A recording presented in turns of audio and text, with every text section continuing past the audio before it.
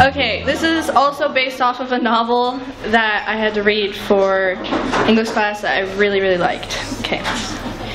She stared up into the white golden pear tree and found sex in another dimension. Found divine connection in the glistening late summer harvest. She is hurting. She is blooming and screaming sunlight, hurting for an understanding. That the very roots at her feet grew to touch the sky and to be touched back. That her epiphany of eroticism in the environment wasn't just a pipe dream of adolescent desperation, but a memory.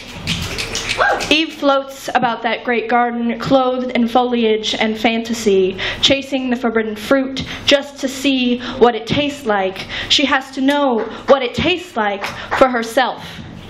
Don't forget that she chose the serpent, scaled in gold and green debauchery. Adam didn't know what he had gotten into, what cosmic force had sprung from his rib, but she scared him to the core. Eve wore sunlight like lingerie, letting water pool at her feet to water her roots so she might touch the sky and be touched back. She kissed the fanged mouth, sunk her teeth into ruby red sin, and never looked back.